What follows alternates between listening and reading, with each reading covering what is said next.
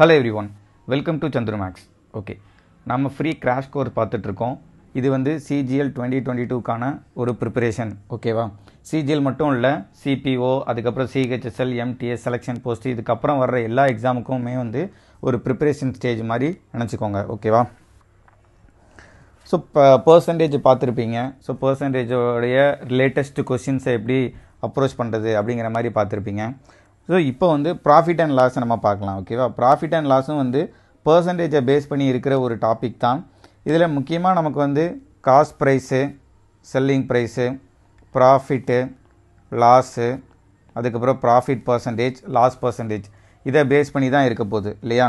நமக்கு வந்து இதை வந்து நம்ம மேக்ஸிமம் ரேஷியோ வச்சு சால்வ் பண்ணுற மாதிரி இருக்கும். ஓகேவா? அதுதான் கொஞ்சம் பெஸ்ட்டாகவும் இருக்கும். நம்ம பழைய ட்ரெடிஷன் மாதிரிலாம் பண்ணிட்டு இருக்க முடியாது. ப்ராஃபிட் பர்சன்டேஜ்னு போட்டு SP minus CP divided by CP into 100 இந்த மாதிரிலாம் நம்ம இப்போ பண்ணிகிட்டு இருக்கிறது இல்லை. ஓகே, டைரெக்டாக வந்து பர்சன்டேஜ் ஆட் பண்ணி நம்ம போயிட்டே இருப்போம். ஓகேவா?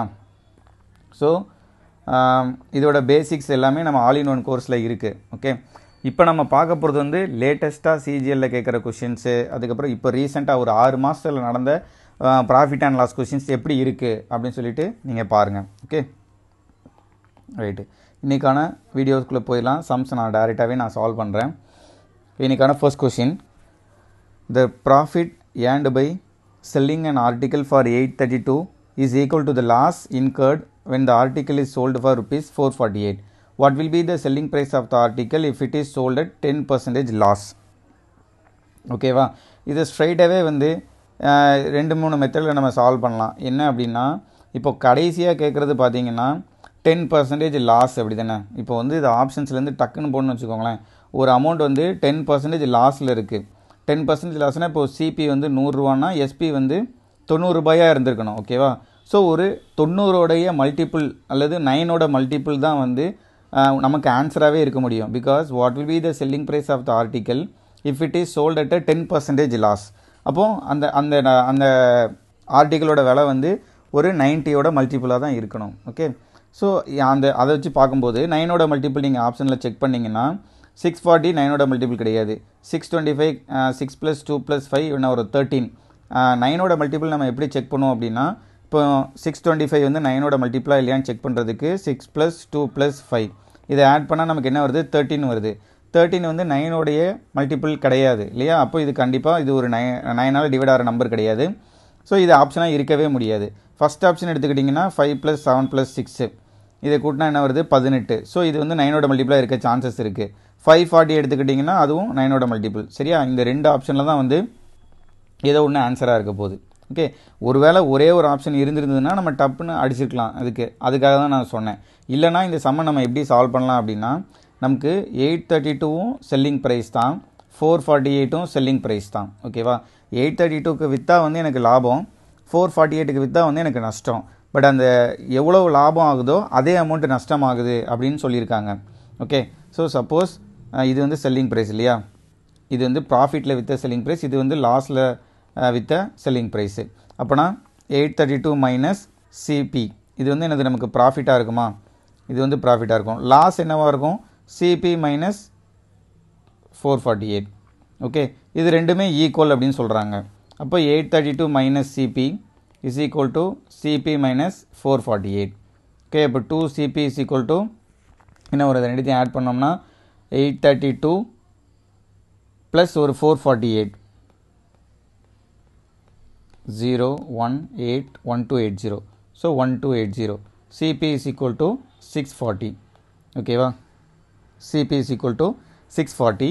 இப்போ வந்து எனக்கு கேட்குறது what will be the selling price of the article if it is sold as 10% loss. அப்போ 640ல் 10% போச்சுன்னா எவ்வளோன்னு கேட்குறாங்க இல்லையா? 640ல் 90%. 64 × 9 6ல் முடிகிற ஒரு நம்பர். ஸோ ஆப்ஷன் ஏ தான் ஆன்சர். ஓகே, 64 × 9 எவ்வளவு? 576. ரைட்டு. இதில் வந்து கீ என்ன அப்படின்னா, செல்லிங் ப்ரைஸ் 832 ரூபாய்க்கு விற்கும்போது ப்ராஃபிட்டாக இருக்குது, 448 ரூபாய்க்கு விற்கும்போது லாஸ். பட் ஆனால் அந்த அமௌண்ட் வந்து சேம் அப்படின்னு சொல்கிறாங்க. இப்போ எப்படி இருக்க போது? 832 640 448. ஓகேவா? ஸோ இதுலேருந்து எவ்வளோ அமௌண்ட் இருக்கோ அதே அமௌண்ட் தான் இங்கேயும் இருக்குது. அவ்வளோதான். 10% லாஸில் விற்கணும்னா அப்போ செல்லிங் ப்ரைஸ் வந்து 576. Next, a person sold an article at a loss of 18%. had he sold it for rupees 960 more, he would have gained 12%. If this article is sold for rupees 3840, then how much is the profit percentage? Okay, இதை first கன்வென்ஷனலாக நம்ம பண்ணுறதா இருந்தால் 18% நஷ்டத்தில் விற்கிறான் அப்படின்னா 82% இல்லையா, அப்படி கூட பார்க்க தேவையில்ல. லாஸ் வந்து எனக்கு எவ்வளவு 18%. had he sold it for rupees 960 more, he would have gained 12%. Profit வந்து 12%. சரியா, இதுக்கான டிஃப்ரென்ஸ் இந்த 12% ப்ராஃபிட் வர்றதுக்கு காரணமாக இருந்தது வந்து இந்த 960 ரூபா. 960 ரூபா எக்ஸ்ட்ராவாக போடும்போது எனக்கு 12% லாபமாக மாறிடுது. இந்த 18% நஷ்டத்தில் இருந்தது 12% லாபமாக மாறிடுது. ஸோ இது ஒரு டிஃபரன்ஸ் நீங்கள் பார்க்கணும். டிஃபரன்ஸ்னால் இப்போ -18 + 12 -6ன்னு பார்க்கக்கூடாது. ஓகேவா, -18லேருந்து +12 வரைக்கும் நடுவில் எவ்வளோ கேப் இருக்கோ அதை நம்ம பார்க்கணும். இப்போ கிராஃப் பார்த்தோம்னா -16 இப்படி இருக்கும் இல்லையா. ஸோ அந்த டிஃப்ரென்ஸ் நம்ம பார்க்கணும். அப்போ -18லேருந்து, அதாவது 100 ரூபா இருக்குன்னா 88 ரூபாய்க்கு விற்றுருக்காங்க, 112 ரூபாய்க்கு விற்றுருக்காங்க. சரியா, இது வந்து சிபி, இது வந்து எஸ்பி, இதுவும் எஸ்பி. ஸோ இந்த டிஃப்ரென்ஸ் தான் வந்து எனக்கு அந்த 960 ரூபா. ஸோ அது எவ்வளோன்னு பார்த்தீங்கன்னா இங்கே ஒரு 18, அங்கே ஒரு 12 ஆட் பண்ணிங்கன்னா 30%. ஸோ 30% தான் வந்து எனக்கு 960 அப்படின்னா 100% எவ்வளோன்னு கண்டுபிடிச்சிங்கன்னா உங்களுக்கு காஸ்ட் ப்ரைஸ் கிடச்சிரும். ஓகேவா, காஸ்ட் ப்ரைஸ் எவ்வளோன்னு பார்த்தீங்கன்னா 3200. கிராஸ் மல்டிப்ளை பண்ணோம்னா காஸ்ட் ப்ரைஸ் தெரிஞ்சிருச்சு. இப்போ என்ன சொல்கிறாங்க, if the article is sold for 3840, then how much is the profit percentage? அப்படின்னா இன்ட்டு 100, 3840 மைனஸ் ஒரு 3200. ஓகே, இது என்ன வரும், ஒரு 640. இதை மைனஸ் பண்ணோம்னா 640. ஸோ இங்கே 640 போட்டுருவோம். இந்த 2 0 அடிச்சிடலாம். ஸோ 32 இன்ட்டு என்ன பண்ணலாம் 20 இல்லையா. அப்போ 20% வந்து எனக்கு ப்ராஃபிட்.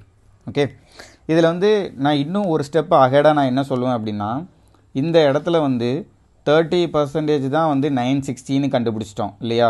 30% தான் 960ன்னு கண்டுபிடிச்சிட்டு நம்ம காஸ்ட் ப்ரைஸ் கண்டுபிடிக்காமலேயே ஸ்ட்ரெயிட்டாகவே அந்த 3840 வச்சு நம்ம கண்டுபிடிக்கலாம். அது எப்படி அப்படின்னா, இப்போ 30% தான் வந்து எனக்கு 960 அப்படின்னா அப்போ 3840ங்கிறது எத்தனை சதவீதம்? சரியா, இது எத்தனை சதவீதம்னு கண்டுபிடிச்சிட்டோம்னா 100க்கு மேலே எவ்வளோ இருக்கோ அத்தனை % ப்ராஃபிட்டு, அவ்வளோதான். ஓகே, இதுதான் வந்து ஈஸி. இப்போ அடித்தோன்னா 32, அப்போ 3840 டிவைடட் பை 32. இதை சால்வ் பண்ணும்போது 132 is 32, 64 வருது 20. அப்போ 3840ங்கிறது 120%, which means 20% profit. Okay, so ஒரு ஸ்டெப்பு நம்ம வந்து ஸ்கிப் பண்ணி போகலாம். காஸ்ட் ப்ரைஸை கண்டுபிடிக்கணும்னு அவசியமே கிடையாது. ஸ்ட்ரைட்டாகவே வந்து அந்த 3840 எவ்வளோன்னு கண்டுபிடிச்சிடலாம். ஸோ 120% அப்படின்னா அப்போ 20% ப்ராஃபிட். ஓகே, ஸோ இந்த மாதிரி சின்ன சின்ன அட்ஜஸ்ட்மெண்ட் தான். இதெல்லாம் வந்து பார்த்துக்கோங்க, ரீசெண்டாக நடந்த சிஜிஎல்லில் கேட்ட question. Okay, next, a trader sells an article for rupees 425 and losses 15%. At what price should he sell the article to earn 5% profit? இப்போ இதை பார்த்தோன்னே டேரெக்டாக 5% ப்ராஃபிட் அப்படின்னா 100 ரூபாய்க்கு வாங்கியிருந்தா 105 ரூபாய்க்கு விற்றுருக்கணும். இதை சிம்பிளிஃபை பண்ணால் 20:21. ஸோ நமக்கு வர்ற ஆன்சர் வந்து ஒரு 21ஓட மல்டிப்புளாக இருக்கணும். ஓகேவா, 21ஓட மல்டிப்புள் நீங்கள் செக் பண்ணிங்கன்னா 505 வந்து 21ஓட மல்டிப்புள் கிடையாது. ஓகேவா, இப்போ 21 இன்ட்டு 5 பண்ணால் நமக்கு வந்து என்ன வரும் 105. அதே மாதிரி 105 இன்ட்டு 5 பண்ணால் என்ன வரும் 525 வரும். ஸோ 525 இருக்குது. இது ஒன்று மட்டும் தான் 21ஓட மல்டிபிள். ஓகே, 510ம் கிடையாது. 445 செக் பண்ணோம்னா 445 டிவைடட் பை 21 பண்ணோம்னா என்ன வரும் 2 × 42 35 வருது. ஸோ ரிமைண்டர் வருது. இதுவும் 21ஓட மல்டிபிள் கிடையாது. ஸ்ட்ரெயிட்டாகவே நம்ம வந்து இப்படியே சால்வ் பண்ணிடலாம். ஓகேவா, அப்படி இல்லை நம்ம நார்மலாக கன்வென்ஷனலாக எப்போதும் போகிற மாதிரி போனோம்னா, a trader sells an article for 425 and loses 15%. At what price should he sell the price to earn 5% profit? அப்படின்னா என்ன அர்த்தம், 85% தான் எனக்கு வந்து 425, 15% லாஸில் விற்கிறான் அப்படின்னு சொல்கிறாங்க இல்லையா. So 85% of the cost price தான் வந்து 425. இப்போ 105% எவ்வளவு? ஓகே, ஸோ எனிவே 105ஓட மல்டிபிள் இங்கே ப்ளே ஆகுது. So 525 is the answer. இப்போ இதை நம்ம அடித்தோம் அப்படின்னா 85 இன்ட்டு 5 டைம்ஸ் போட்டோம்னா 5 8 40, 425 வந்துடும். So 5 into 105, 525. ஓகே, இதெல்லாம் simplest of sums. Okay, 30 seconds கூட இல்லை, 20 செகண்ட்ஸில் இதை முடிச்சுட்டு போயிடணும் அடுத்த சம்முக்கு. Next, the cost prices of two articles A and B are in the ratio 4:5. While selling these articles, the shopkeeper gains 10% on article A and 20% on article B, and the difference in their selling price is 480. The difference in the cost price of the articles B and A is. Okay, so cost price of the article எவ்வளவு 4:5 ரேஷியோவில் இருக்குது. இது வந்து CP. அப்போ SP வந்து என்னவாக இருந்திருக்கணும், 10% profit, அதாவது ஏ ஆர்டிக்கிளை வந்து 10% ப்ராஃபிட்டில் விற்கிறாங்க. அப்போ 4ல் 10% பார்த்தோம்னா 0.4. அப்போ இதோட செல்லிங் ப்ரைஸ் என்னவாக இருக்கும், 4.4 இருக்கும். ஓகேவா. அந்த சைடு பியோடைய செல்லிங் ப்ரைஸ் வந்து 20% ப்ராஃபிட்டில் இருக்குது. அப்போ 5ல் 20% பார்த்தோம்னா 1, ஸோ ஆட் பண்ணோம்னா 6. ஓகேவா. ஸோ இதுதான் செல்லிங் ப்ரைஸுக்கான ரேஷியோ. இப்போ இங்கே இதை இன்னும் சிம்பிளிஃபை பண்ணலாம், இல்லை அப்படி கூட வச்சுக்கலாம். 4.4 6. ஓகேவா. இப்போ என்ன சொல்கிறாங்க, difference in there selling price. So இதோடைய டிஃப்ரென்ஸ் தான் வந்து 480ன்னு சொல்லியிருக்காங்க. 4.4க்கும் 6க்கும் டிஃப்ரென்ஸ் எவ்வளவு, 1.6. இதுதான் வந்து 480. ஓகேவா. அவங்க கேட்குறது difference in the cost price. Difference in the cost price எவ்வளவு, 1. 4க்கும் 5க்கும் டிஃப்ரென்ஸ் வந்து எவ்வளவு, 1. ஸோ 1 வந்து எவ்வளவு. ஓகே. ஸோ 480 டிவைடட் பை 1.6, அதை எப்படி எழுதிக்கலாம், 16/10ன்னு எழுதிக்கலாம். ஸோ இதை சிம்பிளிஃபை பண்ணால் 300 rupees. So difference between the cost price of B and ஏ வந்து எவ்வளவு, 300 rupees. அவ்வளோதான். ஓகே. ஸோ ரேஷியோலேயே வந்து வச்சு முடிக்கணும் இந்த மாதிரி சம்ஸ் எல்லாம். நெக்ஸ்ட்டு,